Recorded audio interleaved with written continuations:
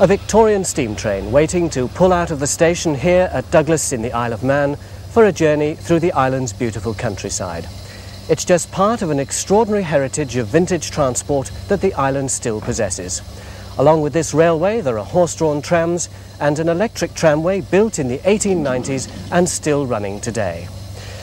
These railways aren't museums, though. They still run much as they've always done, continuing to serve the needs of the Manx people and the tourists alike. They are, though, only a small part of what was once here. For at the turn of the century, the Isle of Man was experiencing a period of boom and expansion, the like of which it had never seen before and has never seen since. At that time, there were cable cars in Douglas, a marine drive tramway south of the town, and elsewhere a pier railway, a miniature glen railway, and various hillside car systems. So what was the cause of this expansion? And perhaps more importantly, what financed it? Well, for the answer to those questions, and for the start of this story, we should go out onto the seafront here at Douglas. Even today, 100 years on, these terraces of hotels present a marvellous sight with their brightly coloured facades and detailed decorative work. And they, of course, provide the answer to the island's sudden burst of prosperity. As social conditions changed, especially in the north of England, more and more of the working class people were able to afford modest annual holidays. And one of the in places to be at the turn of the century was the Isle of Man. Each summer, the steam packet boats would bring hundreds of thousands of people into the island from the ports around the Irish Sea. It was just like going abroad, but you had all the comforts of home and more when you got there. It was this guarantee of annual income that brought forth the local entrepreneurs and financial investment from the north of England and built these hotels, theatres, dance halls, amusement arcades and all sorts of novel transport.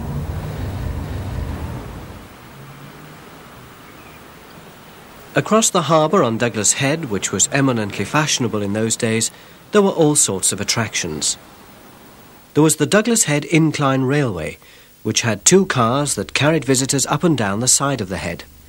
It was opened in 1900 and ran until 1954. And looking out over Douglas Bay, there was the Grand Union Camera Obscura, a miracle of Victorian glass and lenses which still survives today. Visitors to the head might have attended a concert party, and they would certainly have taken a ride along the coast on the Southern Electric Tramway.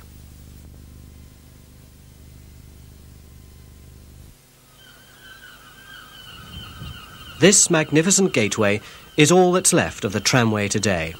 It was closed in 1939, reflecting the changing fortunes in the island's holiday industry, and some years later the tracks were pulled up and a tarmac road laid. In its time, though, it provided a spectacular ride along the coast, clinging precariously to the cliff face, and, as the small amount of archive film in existence shows, some breathtaking moments on bridges.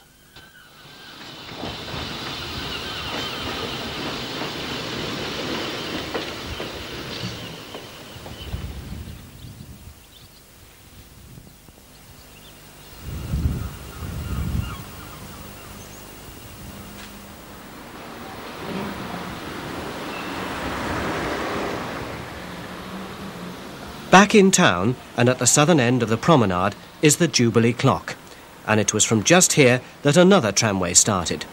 It was the Douglas Cable Tramway. Opened in 1896, it ran regular services up Victoria Street and round the upper part of the town. Film taken in 1919 shows just what Douglas was like in those days, with the cable cars running in the centre of the street. Visitors crowded everywhere, and the shops, with their white canopies to protect them from a sun which always seemed to shine, were doing a roaring trade.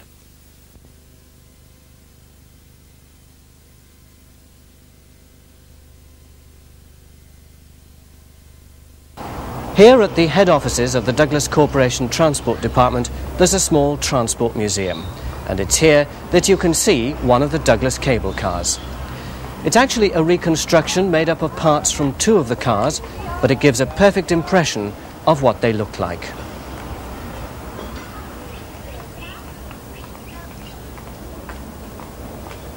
They were pulled along by a wire cable which ran in a conduit under the centre of the track. This cable, which was some 3 miles long, was continuously pulled round by a huge winding mechanism at the depot.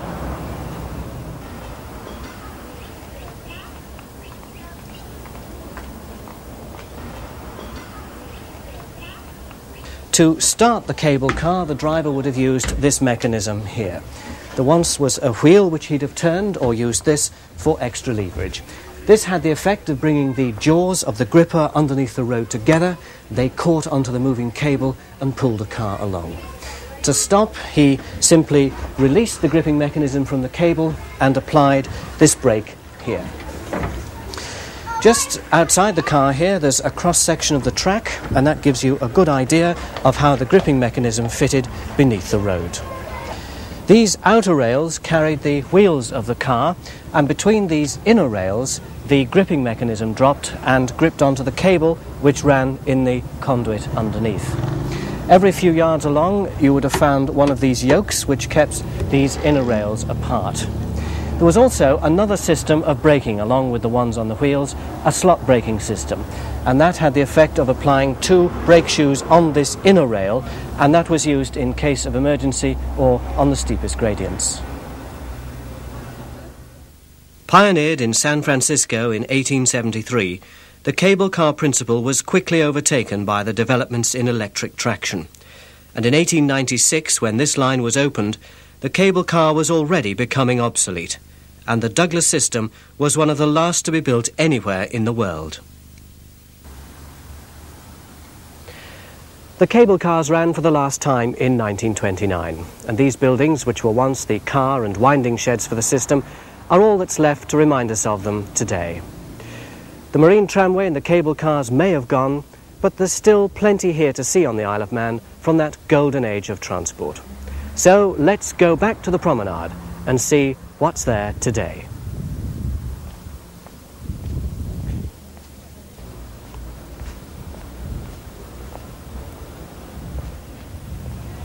The bay at Douglas is one of the finest anywhere in Britain. Its long, majestic curve is fronted by the Victorian and Edwardian hotels, and they look out across a broad promenade to a sandy beach and beyond. And it was on this promenade in the last century that a horse-drawn tramway was built.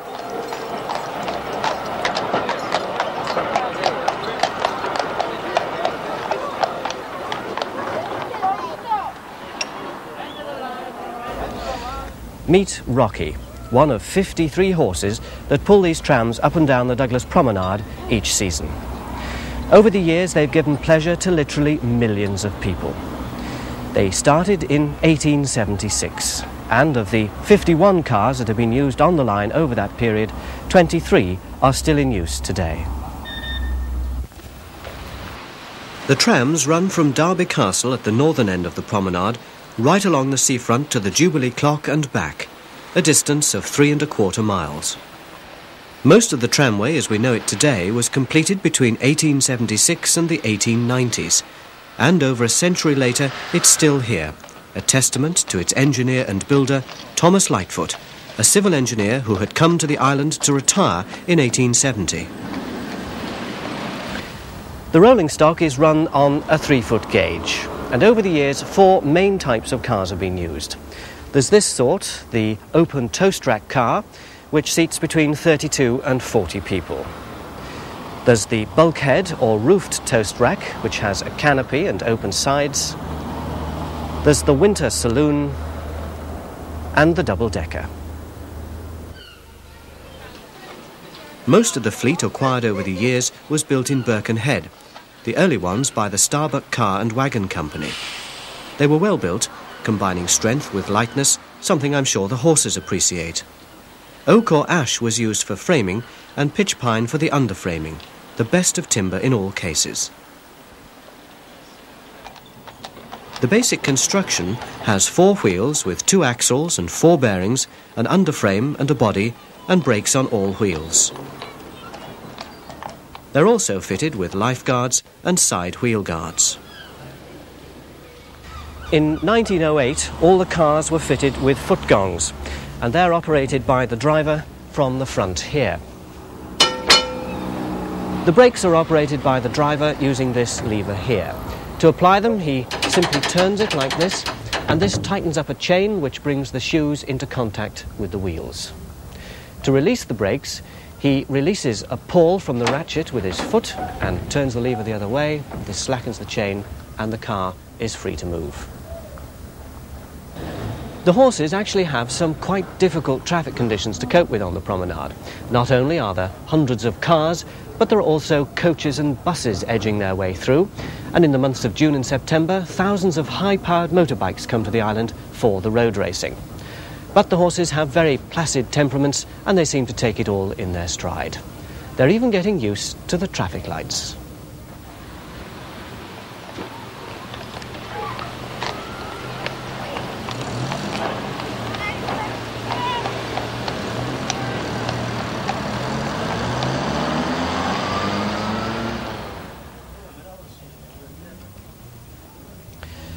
The sole remaining double-decker car is no longer used, but it's kept here at the Corporation's Transport Museum. Inside there was comfortable accommodation, but the place to be, of course, was on top. Not only could you take advantage of the bracing sea air, but you also had an opportunity of peeping into the first-floor bedrooms of the hotels as you went past. On top here there was a knife board seat, and these boards were for the modesty of the ladies. The double-decker carried up to 44 people, and in the early days, when there was only a single track down the promenade, a pair of horses would have pulled it. But from the 1880s, when a double track was laid, it was found that two pairs of horses couldn't pass each other, so one horse had to do the job. As the early photographs show, they usually had quite a load to pull.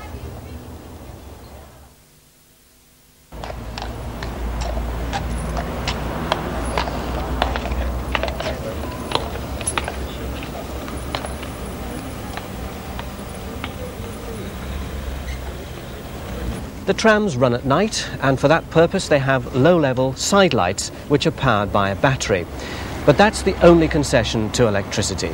Communication between the conductor, the driver, and sometimes the horse is still by the old-fashioned whistle.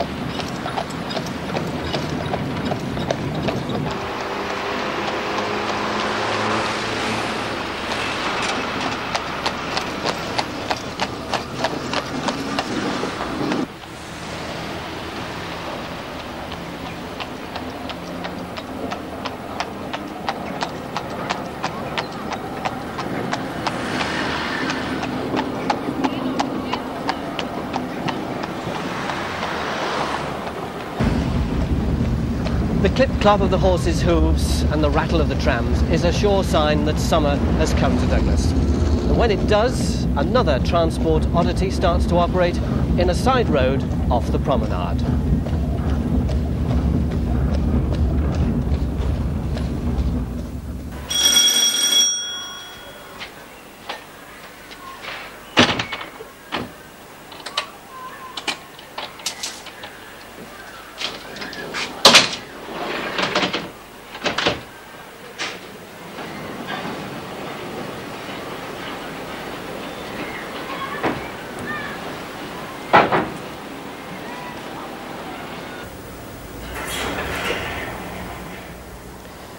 This single car lift was built in 1927 by Wadsworth of Bolton, and it runs from the promenade here up to the Falcon Cliff Hotel, high on the cliff above, which was built in the 1880s as an entertainment complex with superb views over Douglas Bay. The lift runs on a gauge of 5 foot, and it has a counterweight which runs underneath it.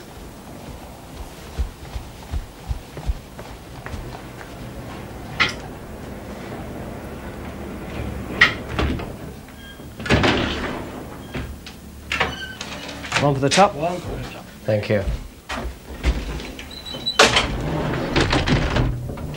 Go on.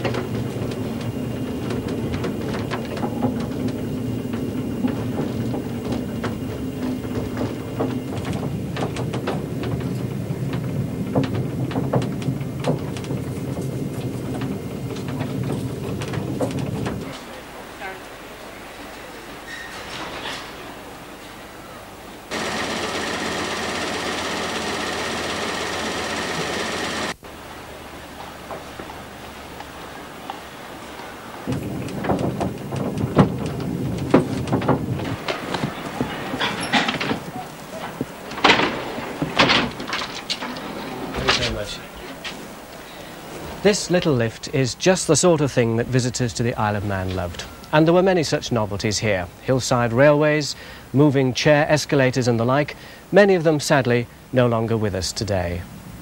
Though one late Victorian miniature railway at Groudle Glen, just north of Douglas, has recently been restored by enthusiasts.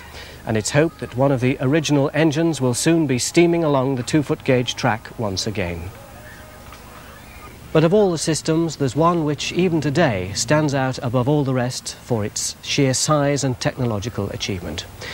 It took advantage of all the latest technology and indeed did a good deal of pioneering work itself. It made use of a form of energy, the potential of which was still being discovered. And we can see it today at the northern end of the promenade, just by the horse trams.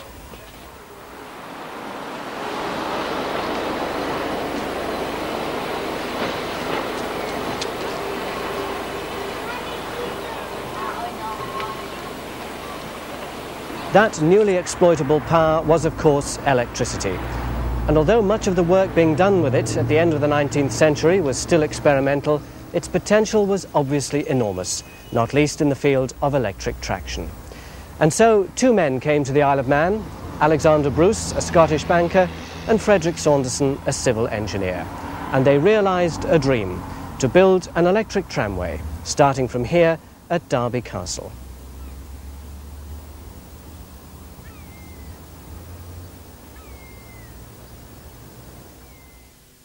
In the last decades of the 19th century, the area at the northern end of the promenade was being developed for the growing tourist industry. Derby Castle itself was built in 1847 by a Major Pollock, originally as two residences, which he let to visiting gentry. In the late 1880s, Derby Castle was developed into a pleasure gardens. And later a theatre was built and a large dance hall. And by 1886, the horse trams were running the length of the promenade to the gates of the Derby Castle complex. And it was from here that the electric tramway was to start, forging a new route north along the eastern coast. Much of the original rolling stock from the 1890s is still in use today, and it's one of the pride and joys of the Isle of Man.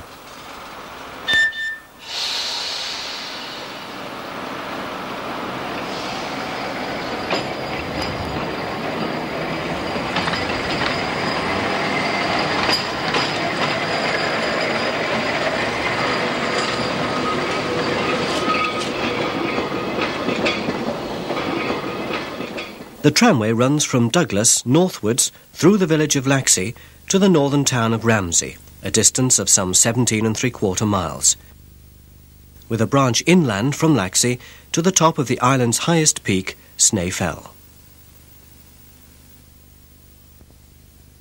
The tramway was built remarkably quickly. It was started in 1893, and within a year it was already carrying passengers on the first stretch of track. By 1898, all the considerable engineering and technical difficulties had been overcome, and the line was through to the outskirts of Ramsey and to the top of Snaefell Mountain.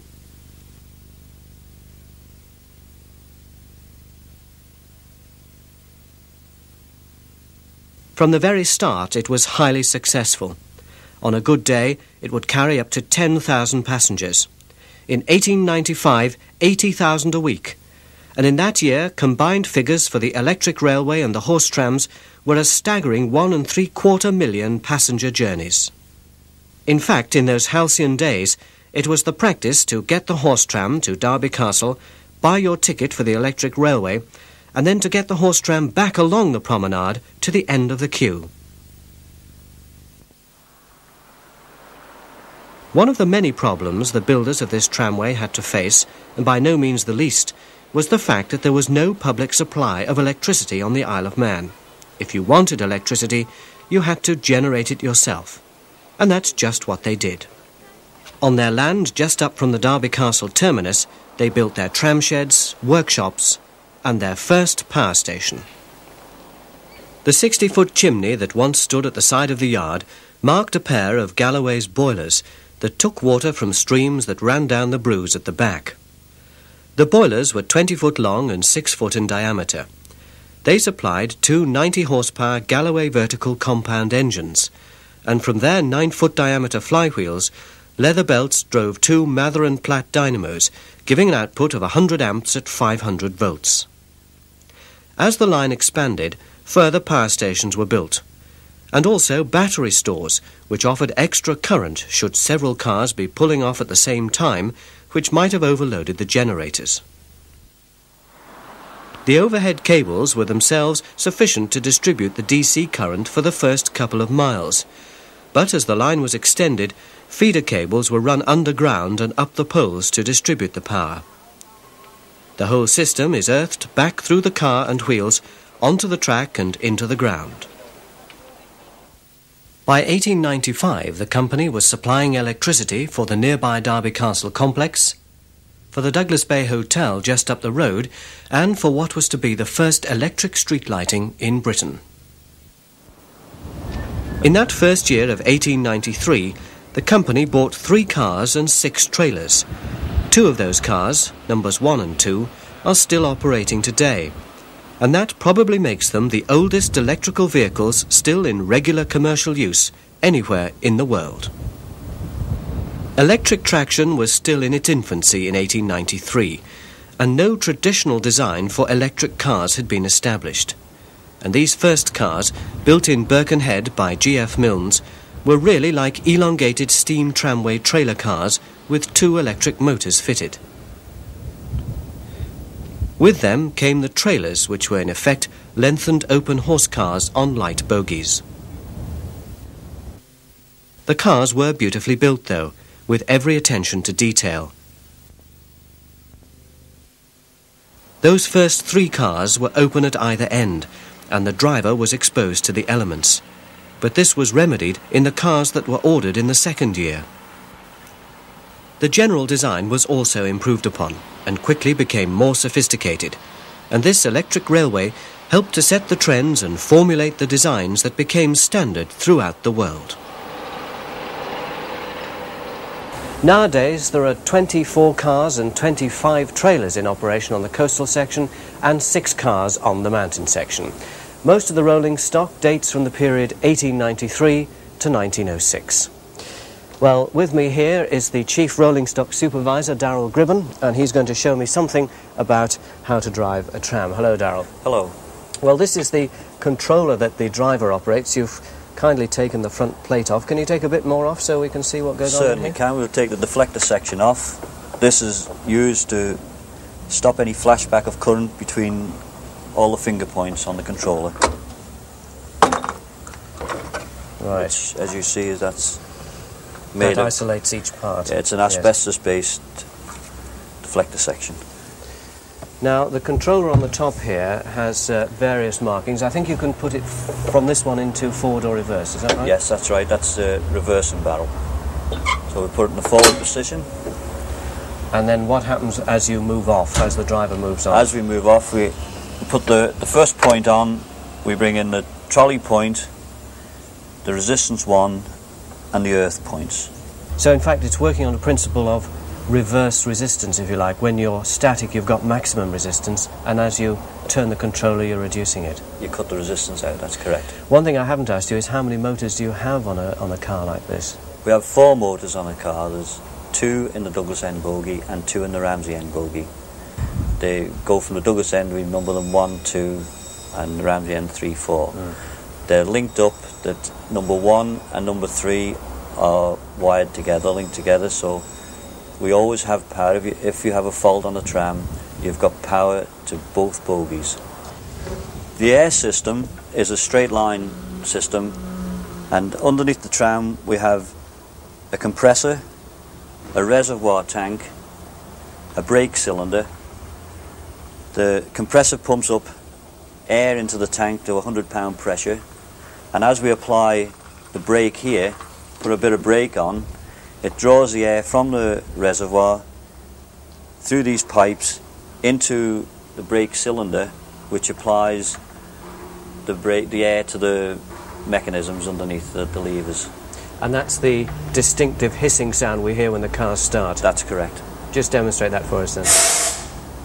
That's letting air off as the car moves away.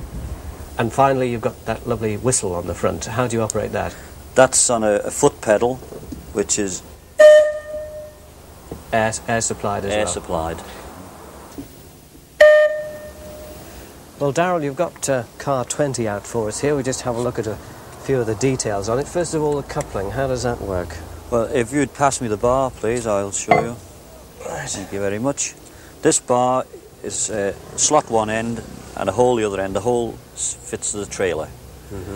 The buffer, we lift the tumbler, put the bar in, which has a tongue, fit it into the tongue, pull the lever back down, and that's it, coupled up. Now this looks like a cow fender underneath. Is that regulation, is it? That is regulation, yes. Do you pick much up on that? Fortunately, no. Now what's this pipe here for?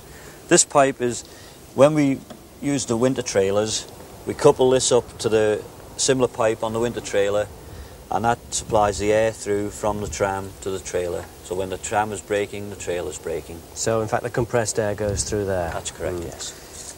Now, around the side you can see what? The brake mechanisms? Yes, on one side there's the compressor and the brake cylinder, and on the other side there's the reservoir tank and the resistance. They're quite hefty bogies, these, aren't they? Yes, they're about 1,300 weight per motor. Any idea how much a car like this weighs? I think they're in the region of about 12 tonne. Now, what about bringing the power down from the overhead cable? It's direct current, of course. It's 550 volts DC current. It comes down through a trolley wheel and trolley pole into the tram to the automatic switch. And of course that can be isolated by the driver? That can be isolated, yes. Well, Darryl, thanks very much for talking to us. I'll let you get back to the workshop now. It's been a pleasure. Thank you. Thank you.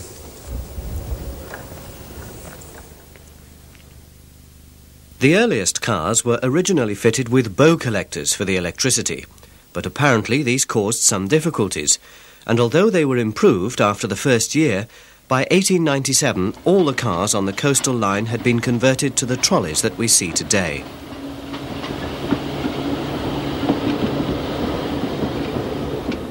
We perhaps rather tend to take these trams for granted here on the Isle of Man. After all, we can see them almost any day running between Douglas and Ramsey. So it's as well to remember that when this system was being designed and built, it was considered to be truly pioneering. Indeed, the technical press of both Britain and the United States took a keen interest in what was happening here. And those early engineers obviously got it right, because these trams from the 1890s have now run more than 1 million track miles each. And they're still going today.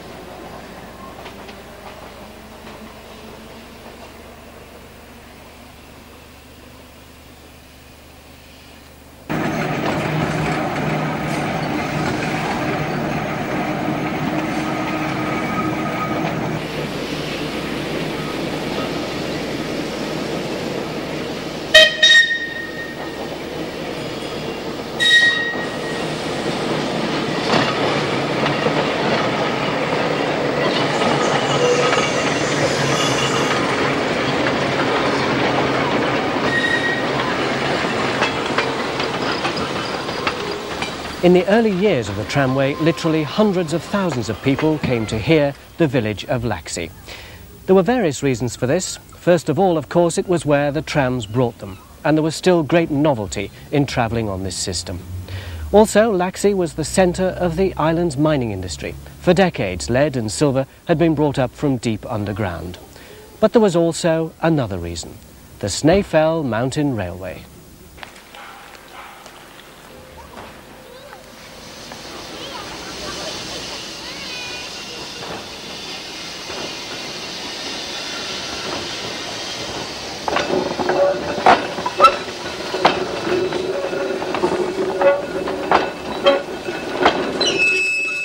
This was built in a period of just 9 months in 1895. It was and still is the only electric mountain railway in Britain. It runs for over 4 miles inland on a gradient of 1 in 12 and rises to a height of 2,000 feet, just 36 feet below the summit of Snaefell. The 6 cars ordered in 1895 are still in use today, although number 5 was substantially rebuilt in 1971. Until 1977, all the cars retained their original motors, quite an achievement. In that year, though, it was necessary to do some refurbishing, and controllers and motors from the dismantled Aachen system in West Germany were bought and installed. At that time, rheostatic brakes were also installed, and you can see the equipment for them on the roofs of the cars.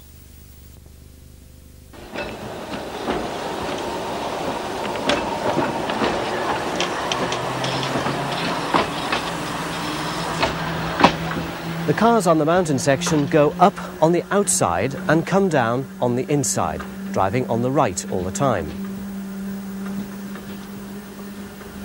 The gauge of the mountain track is 3'6", as opposed to the 3 foot of the coastal section. And this extra 6 inches is to accommodate this rail here. It's called the fell rail, and such a rail was often used on steam mountain railways to give extra assistance to the engine by the addition of powered wheels which pressed against the rail. But the electric cars of 1895 were sufficiently advanced in design to be quite capable of handling the 1 in 12 gradients of this track without such assistance. So this rail was installed more for reasons of safety than anything else. It's actually a double-headed rail laid on its side, bolted to chairs, which in turn are bolted to the sleepers. Each of the bogies on the cars have a pair of horizontal wheels on their inner end, and although they aren't powered, they run against the track and they act as a guide and give the car much greater stability and prevent any serious derailment. The cars are also fitted with fell brakes, which supplement the ordinary brakes on the 8 wheels. They're fitted at the outer ends of the cars, and when applied, they grip the rail on either side like a pair of pincers. They can be applied by hand, but since the addition of the rear static braking system, the fell brakes aren't used regularly, but they are there in the case of an emergency.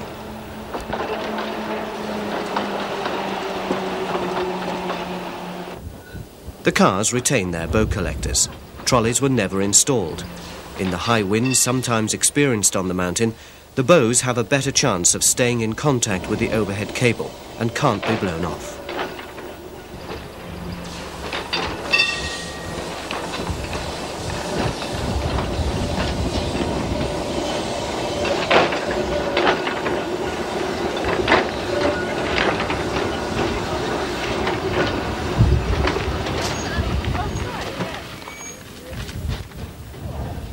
The mountain railway was also an instant success, and in its first weeks of operation was carrying 900 people a day, all the way to the summit of Snaefell for the panoramic views.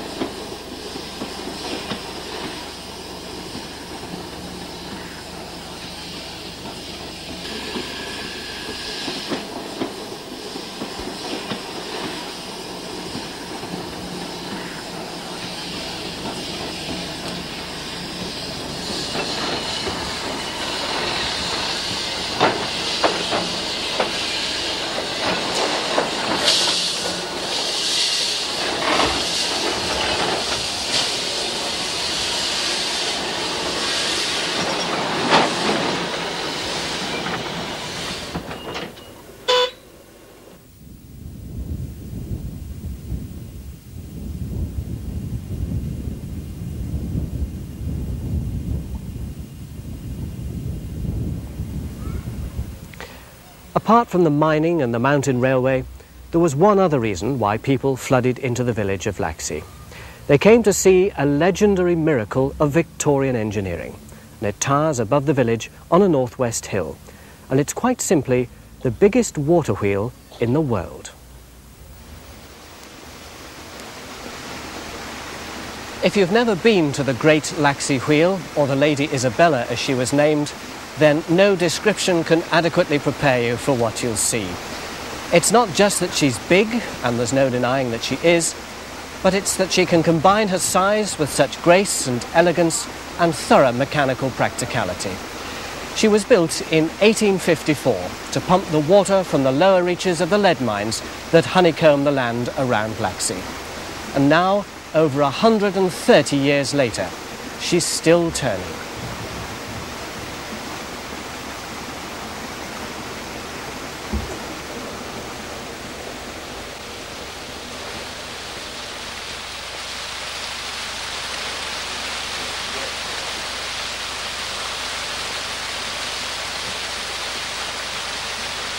When you're standing on the platform at the top, you're 72 feet above the ground, and you'll have climbed 95 steps to get there. By an ingenious design, water is forced up the tower at the back by gravity. It then runs along inside the platform on the top and falls onto the wheel at the end.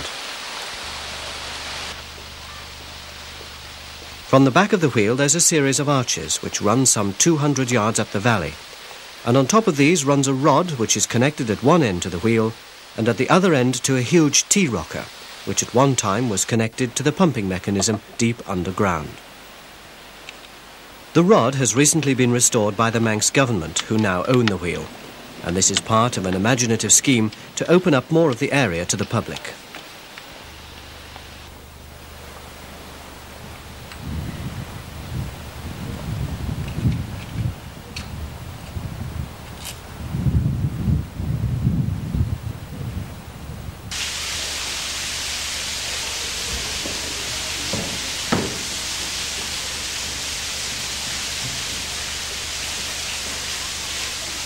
It's a brilliant piece of design, a perfect balance between the functional, aesthetic and engineering requirements.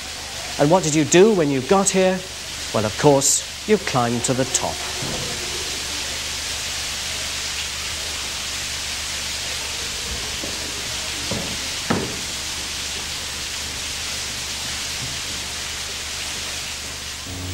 '90, '91, '92, '93, '94, 95. Well, when you got here, there was superb views across the valley.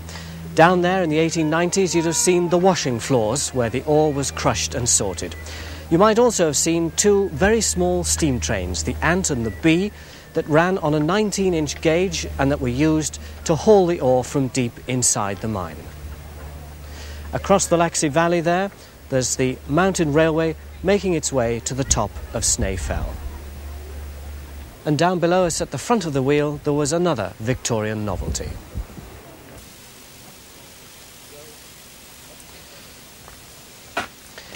From just here ran the Browside Tramway, a little incline railway that brought people up the hill from the bottom to here at the foot of the wheel. It had two 20-seat tow-track cars and it was run on the water counterbalance system.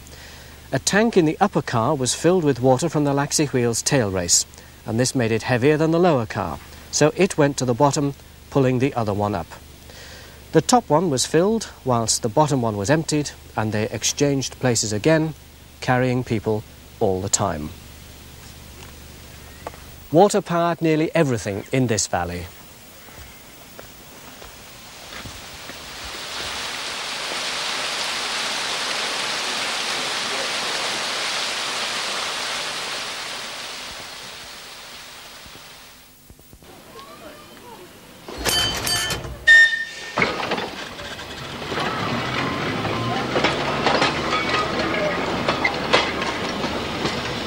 After the success of the mountain railway and the popularity of the Douglas to Laxey line, the next move was obvious, to press on north to Ramsey. This they did, and the line was finally completed in 1899. On this final stretch of the journey, the tramway goes through some of the most varied scenery of the whole route. Above Bulgham Bay, the track reaches its highest point on the coastal section, nearly 600 feet above sea level.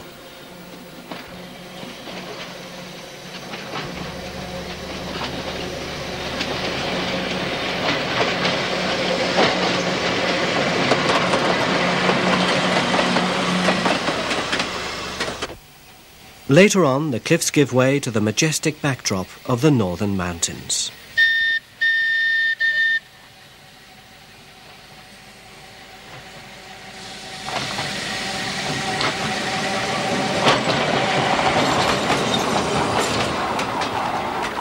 This whole tram system must have been something of an experience for the hundreds of thousands of working-class people that poured into the Isle of Man in the early years of this century. Because the sorts of trams they were used to were the ones that trundled through the streets of the big cities, taking them to and from work. They looked more like double-decker buses, and they rarely came into scenery like this.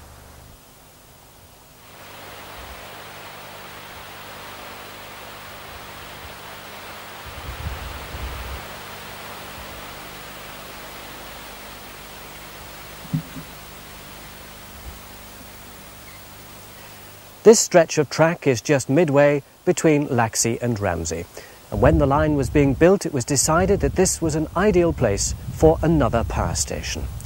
Although it's not used today, the building is still here below the track and you can see it as you go past on the tram. There's no road to it though. Coal for the boilers was delivered by the trams themselves and water was supplied by a fast-flowing stream that goes past the door. By 1935, though, the tramway was taking its power from the island's supply, and the power stations were stripped of their machinery and their halls left empty.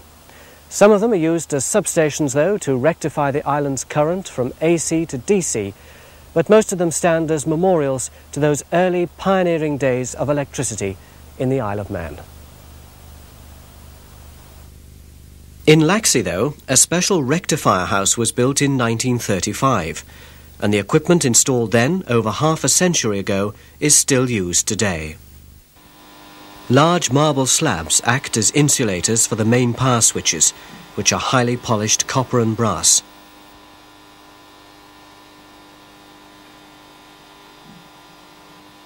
But the main point of interest is in the cabinets which stand at the end of the hall, for in here are the mercury arc rectifiers which transform the current.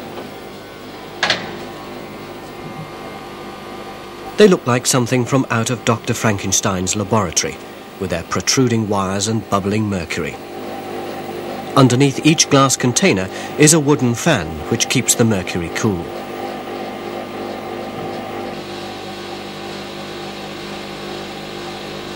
They were installed by the Huetic Electric Company.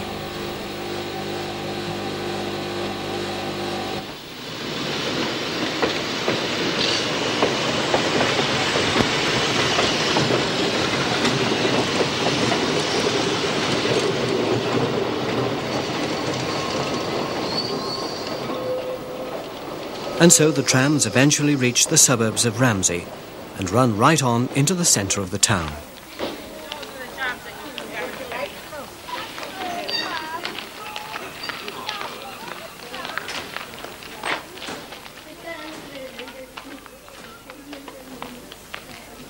At the end of the line in Ramsey, there's a fascinating museum devoted to the tramway, and on display, rolling stock and machinery from its decades of operation. The museum is operated by the Isle of Man Railway Society. So that's the system as it stands today, ahead of its time when it was built, and now almost the sole survivor of a bygone age. The trams continue to run from town to town through the countryside, as they've done for a period now fast approaching a century, and we can only hope that they'll continue to do so long into the future.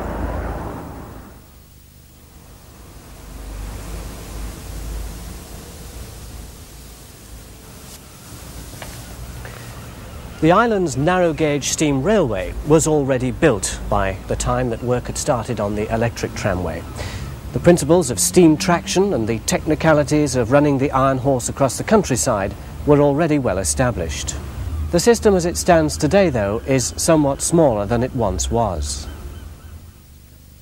The first line was opened in 1873, and it ran across the island from Douglas to Peel. A line south to Port Erin followed the next year. 6 years later, a 16.5-mile branch from St John's to Ramsey was opened, and a further branch line to the small mining village of Foxdale was opened in 1886.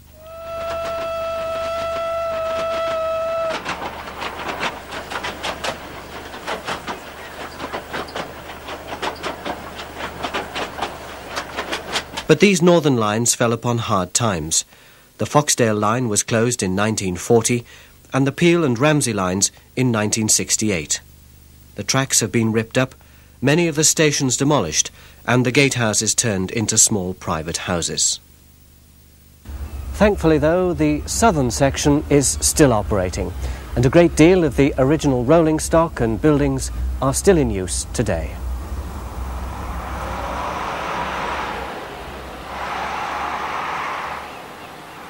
The station here at Douglas consists of a large red brick building which was built in the 1890s and has an imposing entrance with clock and gold leaf domes on either side. The large entrance hall and spacious offices recall those days when the railways were more extensive than they are today, and the trains leaving the Douglas platforms for north, west and south could sometimes have as many as 1,000 passengers on board. The engines were built by the Bear Peacock Company of Manchester, and of an original 15, 4 still survive today, and there are others that could be rebuilt. Well, in the driving cab here is Paul Ogden, who's the Assistant Rolling Stock Supervisor, and he's going to show us over this Bear Peacock engine. Hello, Paul. Hello there. Now, the first thing to ask you is, technically they're known as 240 side tanks. What does that mean exactly? Well, the 240 refers to the wheel arrangement. There's 2 leading wheels, which we call a pony truck, and 4 main driving wheels.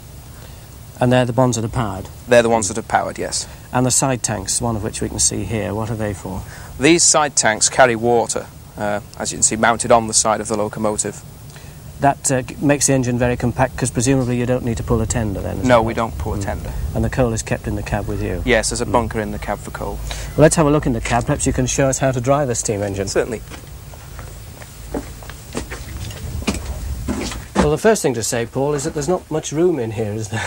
No, not a great deal. For you and the fireman. Now, how does he get the fire going in the morning? Well, what we do is, first of all, check the level of water in the boiler, which we do by looking at these gauges here. Then we use paraffin rags, wood and coal, throw them all into the firebox and throw in a match in effect. And there's the fire in there. So you don't use firelighters? No, we don't use firelighters. And you let the fire go out every night, do you, overnight? Yes, the fire's cleaned out every night before the engine's put away and then relit fresh in the morning. So what's that big lever you've got your hand on there? This one. This controls the forward and reverse movement of the engine. That's now in forward gear. And what actually makes the engine go forward? How do you regulate the steam? By this regulator valve here, which equates to the throttle on a car. The more I open this lever, the more steam gets to the cylinders, the more power the engine has. And you put it into forward before you regulate the steam on? That's right, yes. You select your gear and then put the throttle over. And what about the brakes? Well, on the railway here we have a vacuum brake system, and this is operated from this ejector set here. And that actually also is connected to some of the carriages, isn't it? That's right. Some of the carriages have vacuum chambers and cylinders which operate the brakes on the carriage. The engine itself has a steam brake which is also operated through this unit. That applies the brakes, move the lever up, and that'll release them. And the all-important whistle, of course. How do you operate that? The whistle, yes. Here we are. Great. Well, let's have a look outside again and see how the steam gets around the engine. Right. Well, Paul, on the outside here, perhaps you could show us the route the steam takes to get into the driving piston here. Well, it starts from under this brass dome here. Underneath that, that's just purely a cosmetic cover, is a steel dome which is part of the boiler. In there is what we call the regulator valve. The steam passes through the regulator valve along a series of pipes till it arrives at the cylinder. The steam then pushes on one end of the piston, forcing it back, which in turn pushes these rods and turns the wheel. So there must be quite a pressure in there. What sort of pressure is it? The boiler pressure is £160 per square inch. By the time it arrives at the cylinders, it's probably around about £120, £140 per square inch. Now what about this piece of mechanism here? This is the mechanical lubricator, which pumps heavy oil into the cylinders, lubricates them as the engine's travelling along. So what's in the rest of this large characteristic shape of the engine? Well, this is the actual boiler itself, and in there is steam and water. And how far does the water come up inside? The water level will approximately come to here, and from there on up, steam. And what about excess steam? If you want to literally let off steam, does that come out of the front as well as the black coal smoke? No, that happens automatically. We have safety valves up there, which when the pressure gets over 160 pounds, will automatically lift and release that.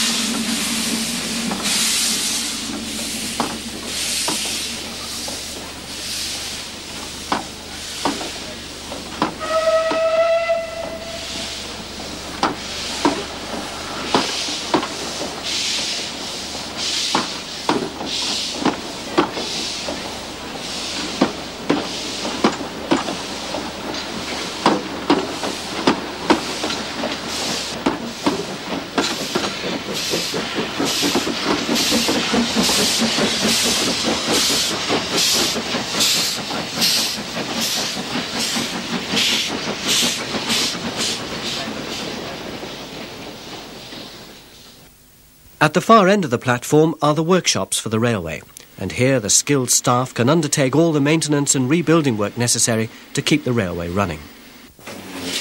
The various lathes, saws and other machinery are all powered from an overhead spindle, and are connected to it by belts.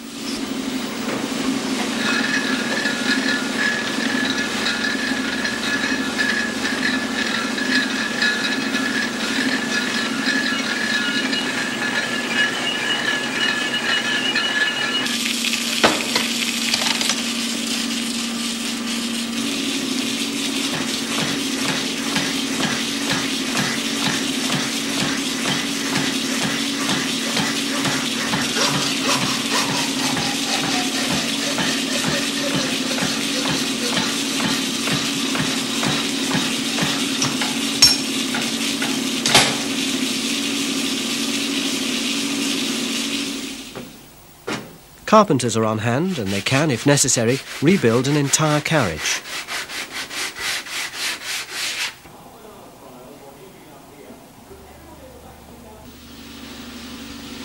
Here we see the engine Hutchinson stripped down for an overhaul.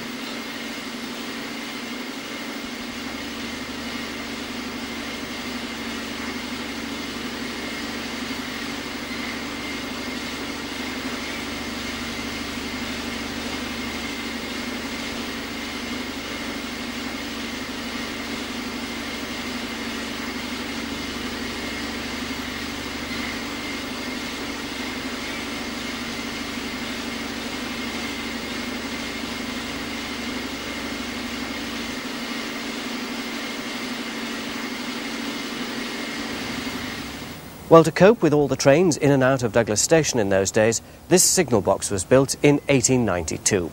It was fitted with a rare spring-handle lever frame system made by Duttons of Worcester.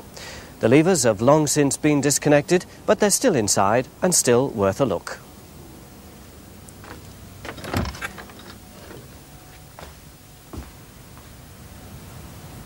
This is a 36 lever frame, and it incorporates Dutton's patent spring handle lever. The interlocking mechanism underneath ensured that no combination of levers could be pulled, which might allow two trains to converge or a train to go to the wrong platform. The black levers were for the points, and you pull those first. You then lock that in position with the appropriate red lever, and then you could pull a blue lever for the signal.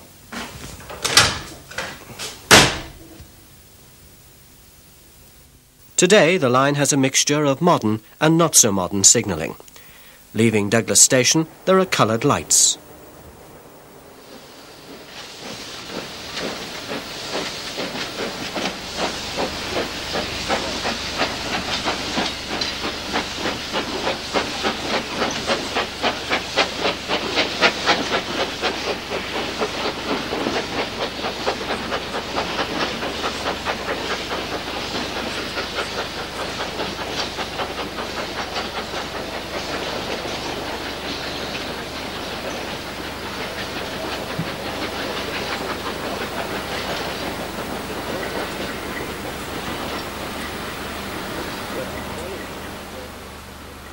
Just down the track at Port Sodric, there's an early windlass system, the principle of which dates from the earliest days of steam in the 1840s. Operation of the mechanism locks the points for safety.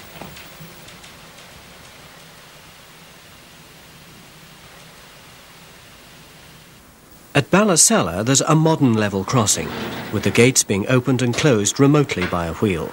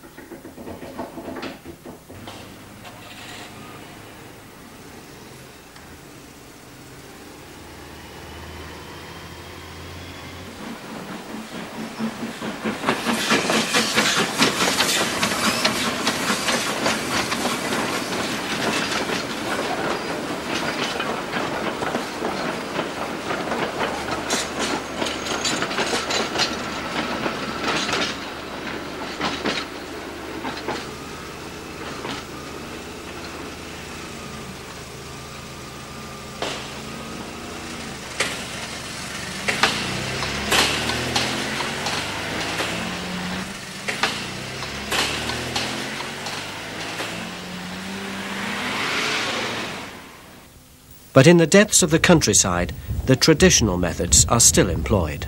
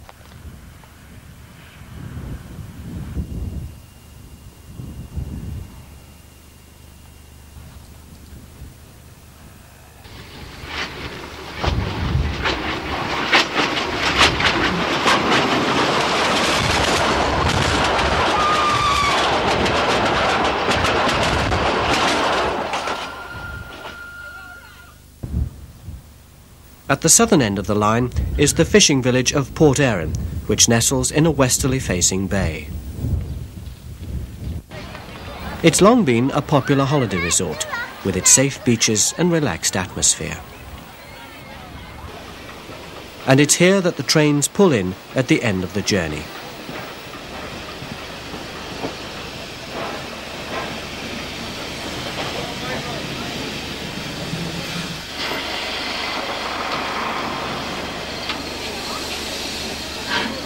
On the return to Douglas, though, the engines have to run backwards, as a turntable was never installed on the southern line, and so at Port Erin, the engine changes ends. There's also another Victorian red brick station at Port Erin, built from Ruaban brick, which was brought to the island as ballast for the barges returning to Laxey to collect ore from the mines in the last century.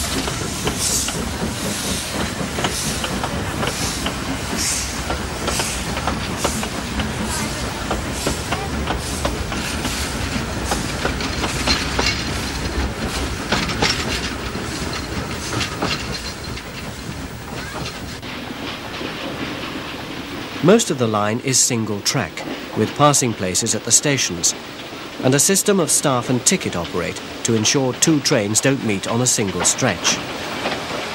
The driver must exchange the correct staff or ticket with the station master before he can proceed. Stop, Cedric!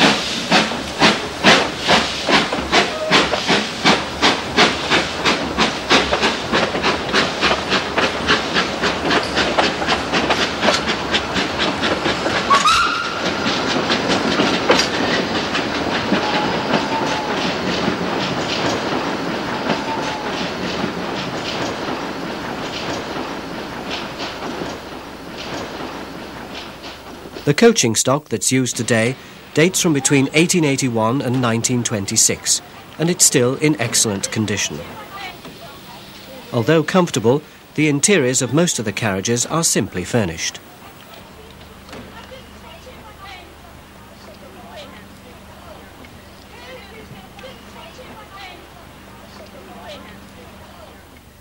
But there are some carriages which have been lavishly upholstered and decorated. These are used on special occasions, such as royal visits.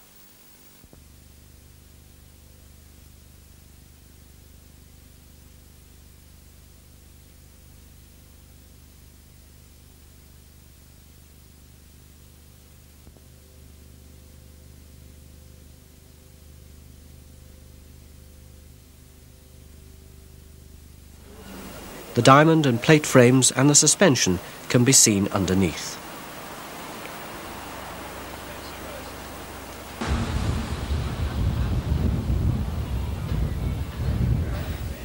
At Port Erin there's another railway museum, this one dedicated to the steam system. Here you can see other engines that were once in use on the island, early rolling stock, and a comprehensive display of tickets. The museum was established and is run by the Passenger Transport Department, with assistance from the Isle of Man Railway Society, who donated many of the items.